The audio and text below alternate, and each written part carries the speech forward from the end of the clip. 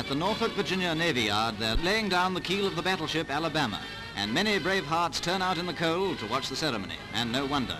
It's an historical event in the local annals. Not for 20 years has there been a warship built in these yards. She will be a 35,000-tonner, costing about 15 million pounds, and providing work for thousands until 1943. The rider plate is bolted in position, and Senator Harry F. Byrd drives the first rivet. America's big defense program is given an impetus with the laying down of the Alabama.